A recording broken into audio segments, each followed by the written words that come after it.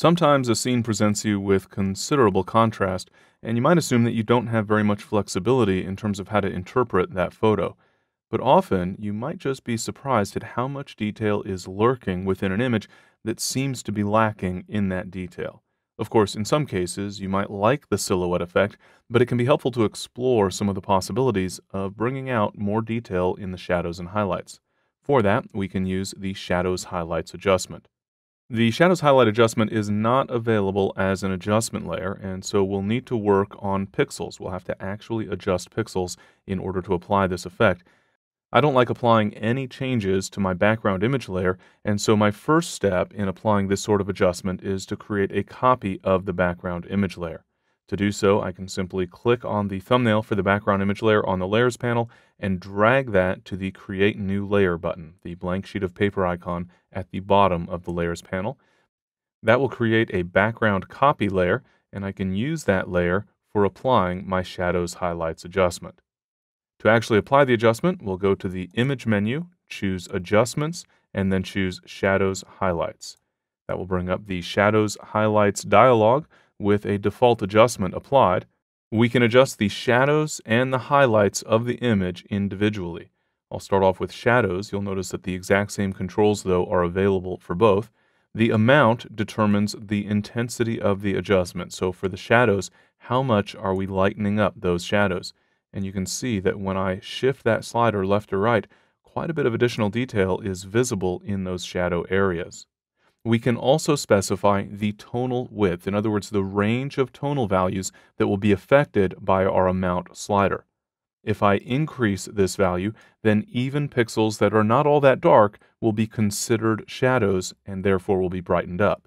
If I reduce the tonal width value, then only the darkest values in the image will be considered shadows, and therefore only those values will be affected by my amount slider. I'll take this down to a very low value, for example, and we can probably get to the point where only the rock and maybe a few areas of the shore are being affected, and that looks to be the case right about there. In addition to adjusting the tonal width, we can also adjust the radius, the distance of transition between the area being affected and the area that is not affected.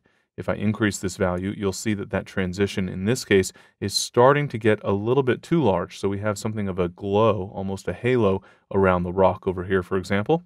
If I reduce that value, you'll see that the adjustment tightens up to just that one area.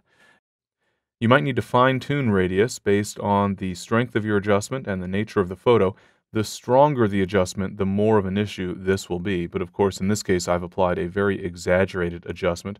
I probably would not take the amount up quite that high, perhaps just opening a little bit of shadow detail, and then that radius, as you can see, is not quite as significant an issue.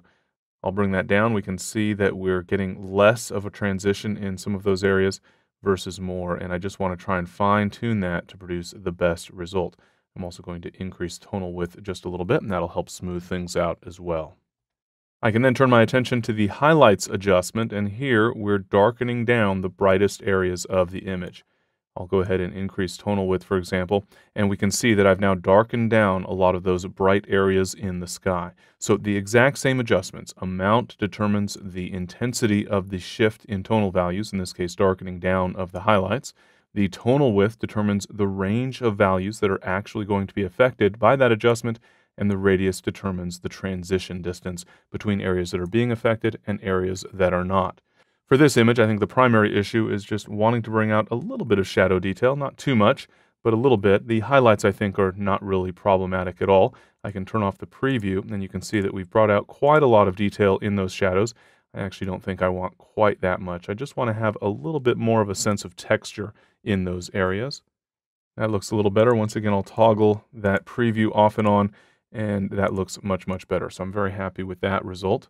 Of course, anytime you're adjusting overall tonality, bringing out shadow details and toning down highlight details, there can be a little bit of an impact on the color within the image.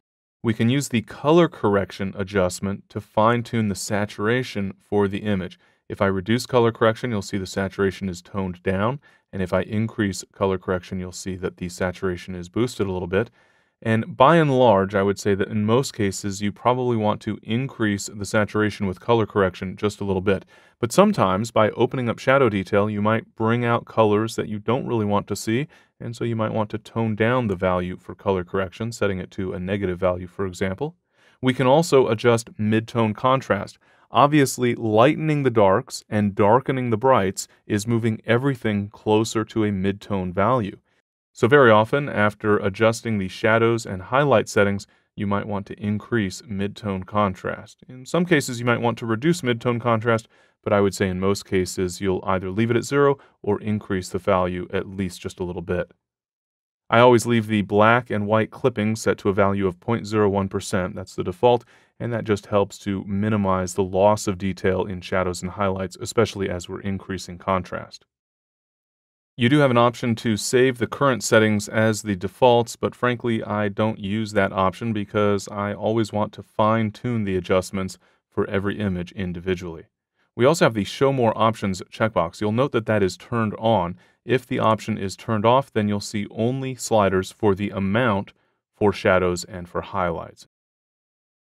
And that generally doesn't provide you with nearly enough control for the adjustment, except maybe in the simplest of situations, so I would always leave that Show More Options checkbox turned on. Once you feel that you've fine-tuned the adjustment in the image, you might want to turn off that preview and turn it back on again to make sure you're happy with the result, and then you can simply click OK to apply that adjustment. And of course, we can then move forward with additional adjustments as we see fit, adding additional adjustment layers, for example, to really fine-tune the photo.